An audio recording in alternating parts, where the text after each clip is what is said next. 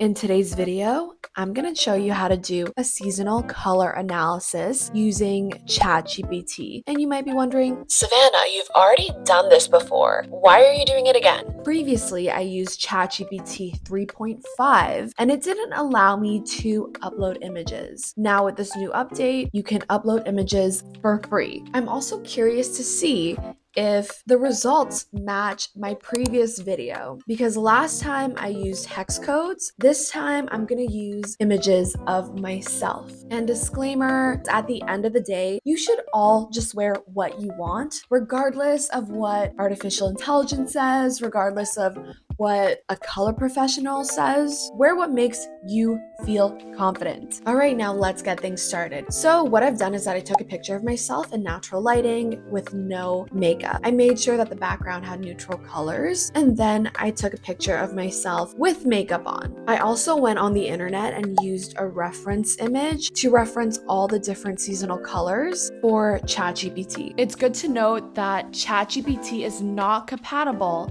with HEIC image files, and a lot of iPhone images are those types of files, so I would either convert it, or when I upload it onto my computer, I would just take a screenshot using my computer before I upload it onto ChatGPT. We are here at a new setup because it is a whole new day. When I went to do a color analysis on ChatGPT, the platform timed out on me. I feel like after this entire update, ChatGPT has gotten worse. Now I'm not having high hopes about this whole new version, so let's see what the results are. I've begun this entire process by uploading the 3 images, and I've written this prompt out. Feel free to change the prompt accordingly. I've seen people in my previous comments saying that they've asked ChatGPT to even give them product recommendations, which is so cool and such a great way to use artificial intelligence. But I'm using this prompt right here. Feel free to follow along.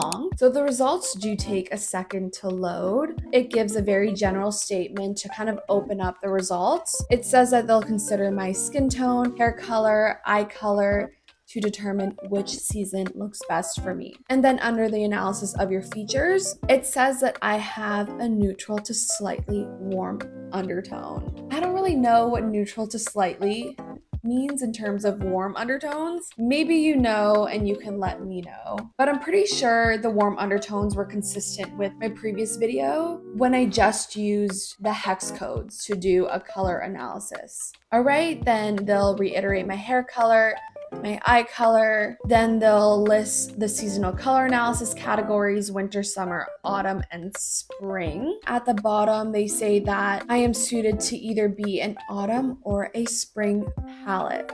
And when I go down to the conclusion, it says that I look like I fall more towards the spring category. This means that I look great in bright and warm colors like peach, coral, golden shades, and other light and clear colors. What does clear colors mean? Do I agree with this? I don't know. Okay, let me look at the color wheels again. I remember in my previous video, they were giving me more suggestions towards the autumn colors, which I personally think I fall more towards. No hate against the spring colors or any of the other seasons, but I don't know if I match with a lot of the spring colors. What do you guys think? Try both using the hex codes and the images and let me know your thoughts below. I also tried this TikTok filter that has so many more palettes and compares my face to the colors side by side. I took a screenshot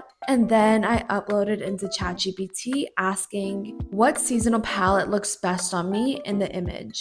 I'm gonna hit send, waiting for the results to load, and oh my gosh.